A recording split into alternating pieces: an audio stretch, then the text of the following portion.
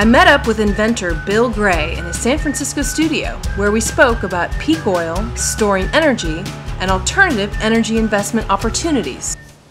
The fact that peak oil is happening and that pricing is getting more expensive and oil is getting more scarce, it gives an opportunity for all these other devices. You know, we've got this looming difficulty, right? And you know, we can get upset or sad about that, you know, or we can say, hey, oil, you know, thanks for all the good times. And move on. I am the CEO of a startup company, and we are developing an energy storage device, but that's about all I can say. Energy storage is a difficult problem to solve. One of the reasons that I became really interested in energy storage is because of wind power. I think wind power is sort of cool. To be able to harvest the wind when it's there and then store it away for when you want it, you know, that's a pretty cool trick. So how do we normally store the energy of the wind?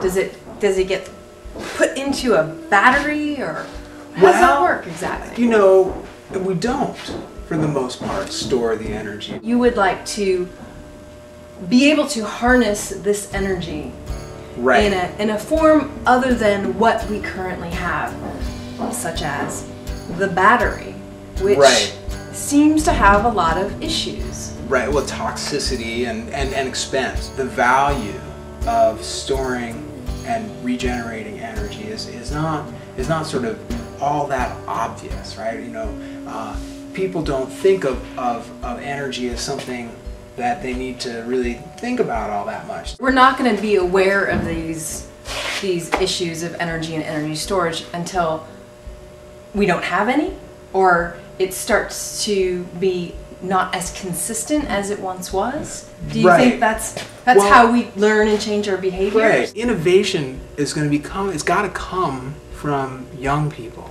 doing new things, right? And this, you know, this is hard work, but it's very exciting. You know, you can really have an effect here, and there are all these opportunities. How do you do something that nobody ever has figured out how to do before? Or, you know, maybe they've not figured it out because it's hard. Maybe they've not figured it out because they never thought that it was that interesting before. Right. But when the world changes in these ways, it opens up all these opportunities for young people to come out and say, oh, you know, I've got this idea and I can do this. Well, how do we get people excited and interested in creating unforeseen technologies and solutions? And what's the motivating factor? Is it the price of gasoline? The high energy prices make it possible to make money with a whole new set of technologies. And that, in turn, allows investors to start investing in new technologies. I'm working on energy storage. And that's my thing. I think this is a huge opportunity in energy storage. Okay. But there are also all these other opportunities. I mean, there's a lot of work to be done with solar panels. You know, solar panels are cool. Right. But they can get a lot better than they are right now. Right. Windmills too. I mean, windmills are cool, but they're expensive. You know, so it's not that hard to make a windmill. Could we make them out of bamboo? Is my question.